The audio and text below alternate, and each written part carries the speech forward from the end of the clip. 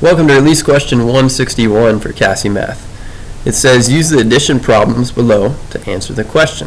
So it's not saying you need to look at this and see if it's right or not. It's saying that it is right. 1/2 plus 1/4 is 3/4. 1/2 plus 1/4 plus 1/8 is 7/8.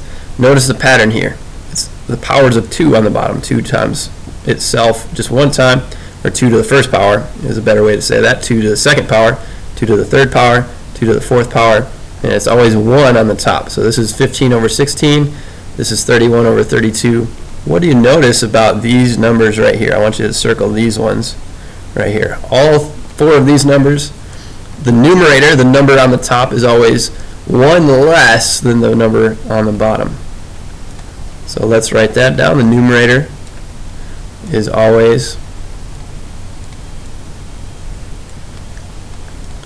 1 less than the denominator.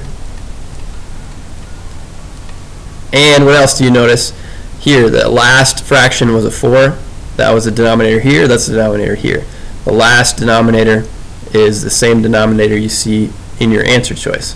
So I think a good way to say that maybe would be, we could say, and the denominator in the last fraction in the sum is adding them together, is the same as the answer's denominator. So that's a, let me spell that correctly there. Denominator, there we go.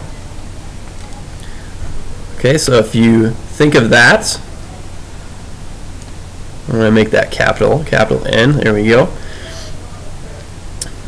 What are we going to have here? Here's the last denominator, so that means this would equal, so if we apply that to the situation here, the last denominator stays the same, 1024. The numerator is 1 less than that, which would be 1023.